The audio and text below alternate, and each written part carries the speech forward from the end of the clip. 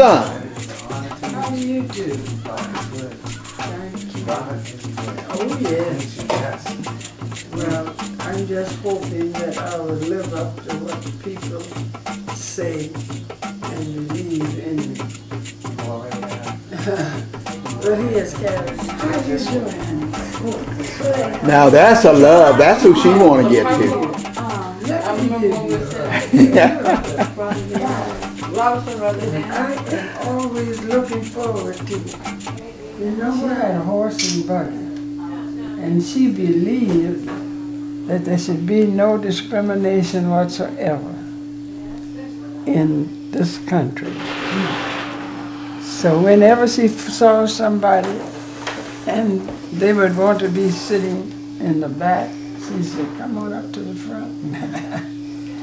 And when the women were given the right to vote, that was in 1920, I jumped with her in the horse and buggy. And we had a buggy. Do you know what a buggy is? Not really. That's one of the questions he was asking me in the car. He said, now did they have cars during that time period? I said, Isaiah, ask her that. Ask her about when they had cars and radios and...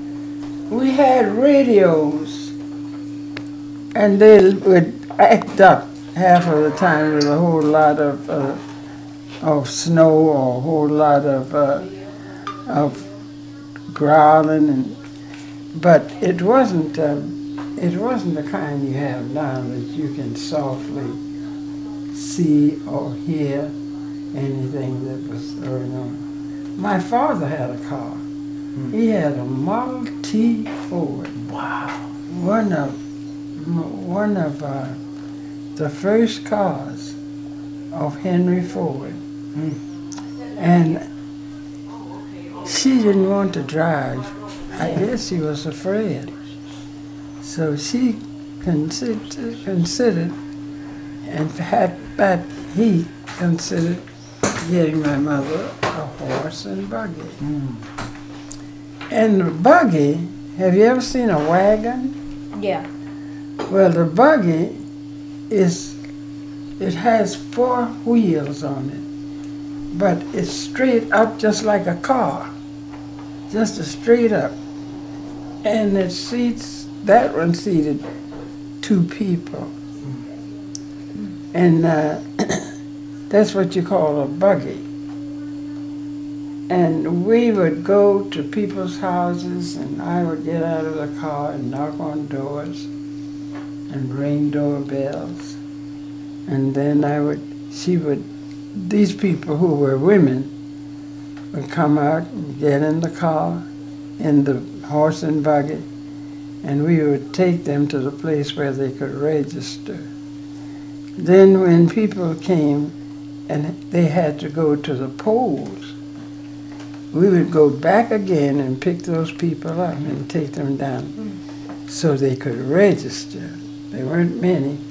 And this was the first time that African Americans, white people, brown people, any people could have registered and voted, because women couldn't register and vote in those days. Wow. So that's where I got my inspiration from. That a hopeless people is a voteless people. And then I will be able to help these people that they won't be hopeless. And they're hopeless now.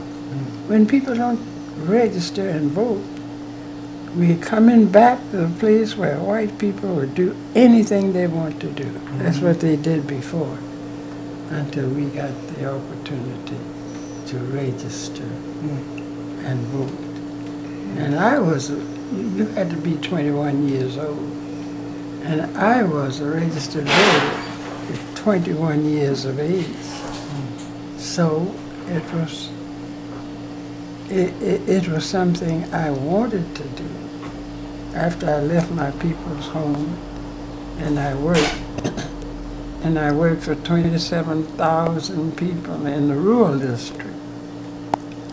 I wanted them, all of them who could register and vote, to be able to go down to the registration office, to try to register, to try to vote, because you have to register first before you can vote.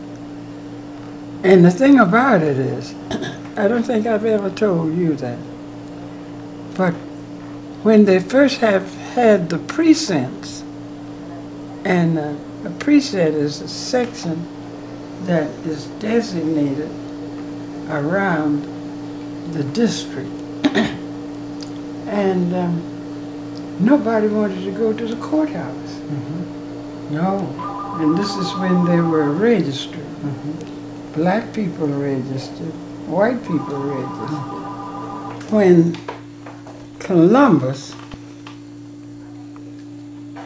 got money from Isabella, who was the Queen of Spain, he was to go to China to get tea, because that was one of the big things that they used in those days.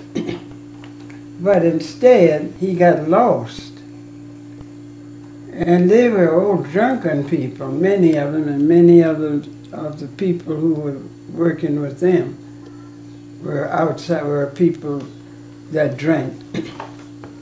And he lost his way. And when he lost his way, he came up in Canada, in America. And when he got back, he went on down around Florida and up through the islands. And when he got back to Isabella, he said, I saw some red people there. And they were red, they weren't like us.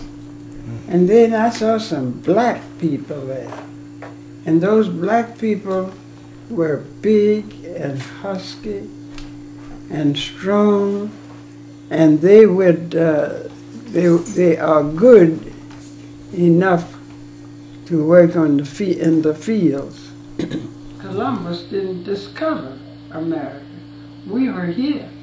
And the Africans, and they exchanged what they got, and what they knew, and the way they grew their crops and whatnot. So he didn't discover anything, because we were there first. He just got but a word. They won't tell you that. Mm-hmm. The reason why is they want you to hang your head down and say, well, we were enslaved. They were enslaved too. Every nationality that came up were enslaved. Enslaved, yes. And I'll tell you another thing. They're enslaved today. Mm. First thing, we are on the pinnacle, we are troubled. But what is worse than that is, how many of them you find that somebody has a mortgage on their house? Mm-hmm. Mm-hmm. How many of them use the credit cards? Mm-hmm. They're enslaved to just about everything that you can think of. Mm-hmm. They don't even own themselves. Mm. And they're enslaved by their own ignorance too. Yes. Mm-hmm. Yes, that goes for white and black. Mm-hmm. Mm-hmm. That's right. So what do you think so far, young man?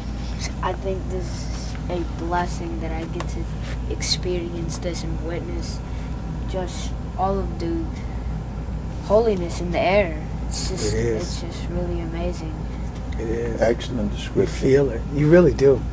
And what do you think, Daddy, about Mrs. Amelia Boynton Robinson up to this point? It's too much to comprehend.